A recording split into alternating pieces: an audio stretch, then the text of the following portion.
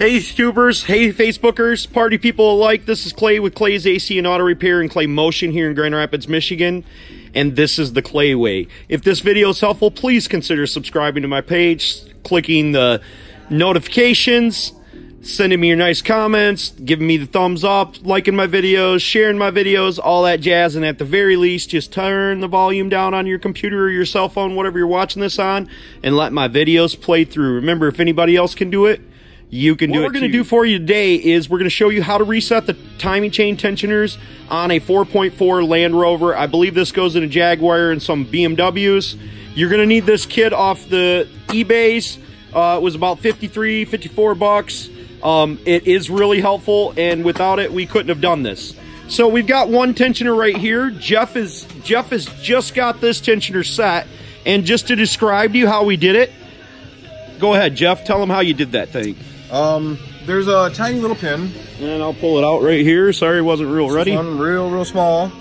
Down in here, there's a hole, and below that is a even smaller hole.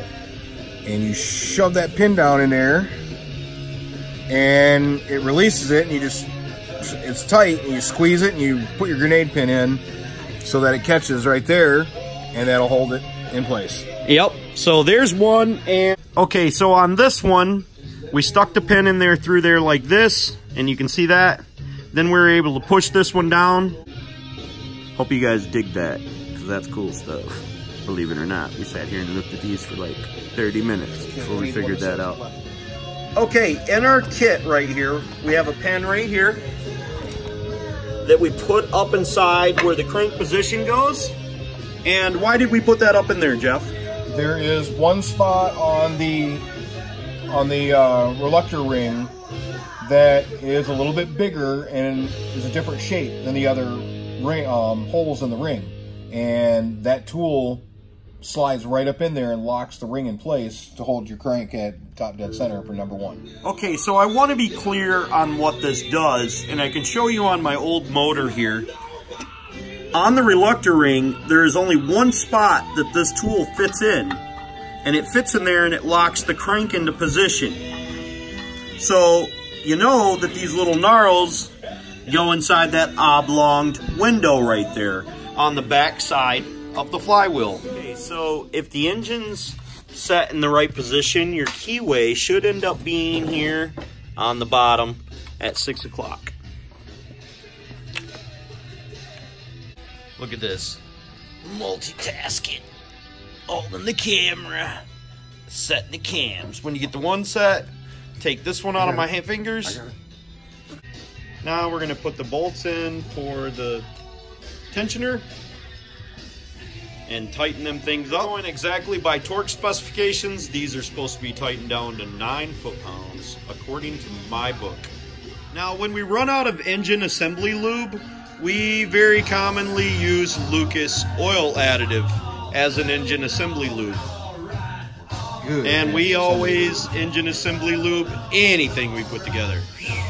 Okay, so we're going to reset this tensioner. Just put your thumb on that, hold that in the up position, and kind of let it.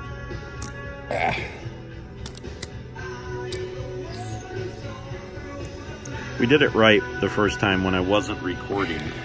There. So it may look like that.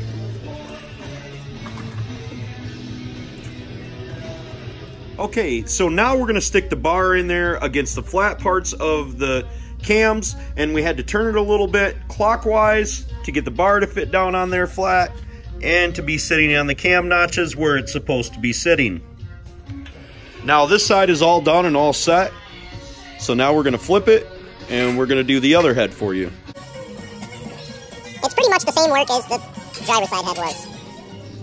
Okay, so if you guys are like us and you took your cams out, we're using 96 inch-pounds on the torque for the cams themselves. Okay, now we took a screwdriver and we pried up on this because there's a locking tab on the inside. Very gently. And just very gently pried it up just to take the tension out of there so at startup we didn't have any wonky cam gear noise and had to wait for the oil to push that up there. Now we're going to go ahead and insert our first guide onto the driver's side head.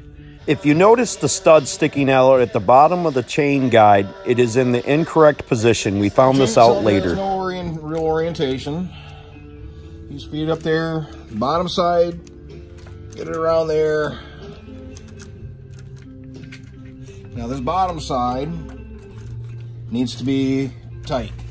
Need to make sure all the tension and all the slack is over on this side. This side should be extremely tight. You should not be able to move up on the chain here at the bottom, just like Jeff's got it. When he pulls on it, it should take that tension out of there. Now he's gonna slide the other tensioner in there, moved off a tooth.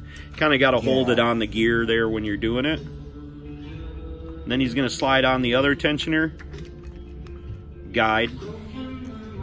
Where Jeff's right arm is, and he's screwing in the gold screw, it should be the black screw with the stud sticking off up at the top of the screen. Now it's sitting right.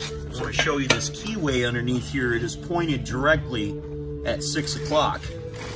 That's very important. If you don't have the holder in the back of the crank on the flywheel, you have to make sure that that's at 6 o'clock.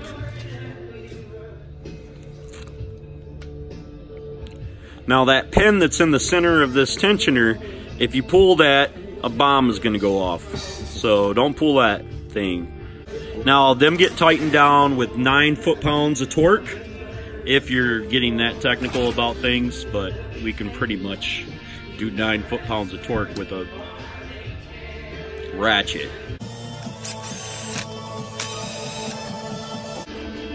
I will point out one thing. This timing that we're using is the original timing for this vehicle. It was in extremely good condition, and that's why we didn't purchase brand new timing kit, because anything that we bought off the interwebs would have probably been worse than what we already got. Okay, to reiterate, we have our cam locked down on the flat spots with this bar right here. We're going to take a screwdriver and we're going to pull up on this, and I'll show you that, just to set the pressure on them cams and that chain. Okay, I'm just thinking for the future here when you go to put your timing cover on. Now, these gaskets for the oil pans are made out of Permatex, so we're going to take a razor and clean that off, but we're going to put extra Permatex right there to make sure we don't have any leaks across this seal here on the bottom. Prior to installing any of the timing components, if we're using old timing components, we're going to clean them very well with brake cleaner. Make sure we try to blow them out and blow out any old oil or contamination from our old engine that had bad connecting rod and metal shavings inside the oil. Make sure that you, after you get the chains on, put a douse them with motor oil or some like Lucas, just to pre-lube the chains, because for the first couple seconds when you first start it up, there will be no oil on these chains. So you want to get some oil on them. Make sure prevent flashing in hot spots and stuff like that. More than likely it wouldn't happen at initial startup, but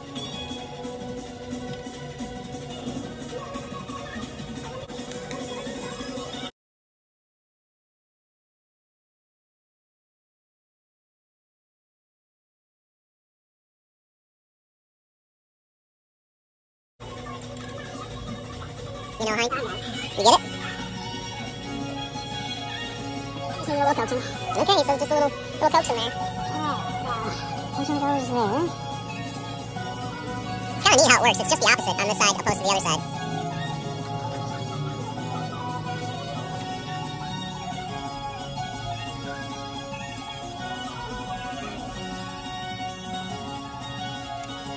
Oh, you ass monkey.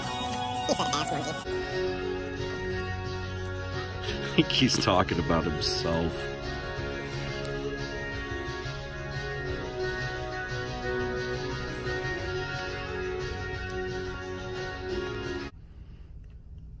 He didn't even realize that I'm giving him the finger.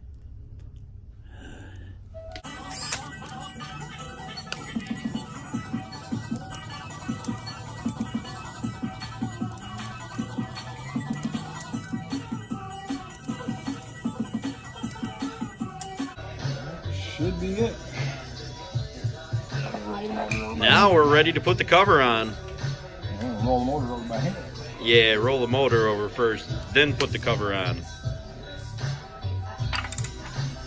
Roll the motor over Oh.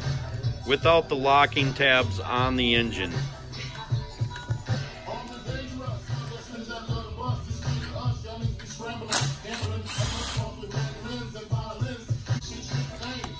Now, if you still have your locator pin in the rear of your crank sensor, make sure you pull that out. We're going to roll the motor over, make sure we end up at top dead center with all of our stuff.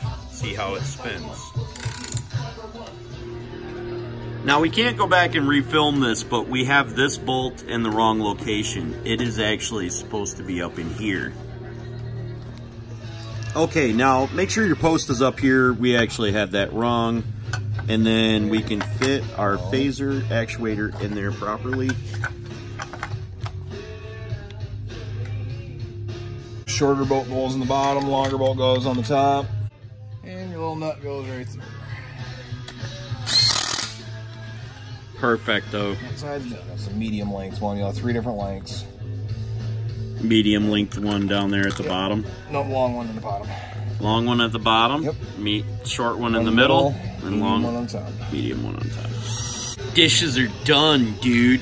Now we got to put the cam cover back on and make sure you pull out your crank sensor plug if you have it back there holding your crank in there, and Permatex your front cover, put it back together, reassemble, and you got new timing on your 4.4. Hey, I hope you guys aren't disappointed that I didn't disassemble this while it was in the automobile doing the work, but I think the video is helpful because you can see everything clearly and you don't have to work around a bunch of structure.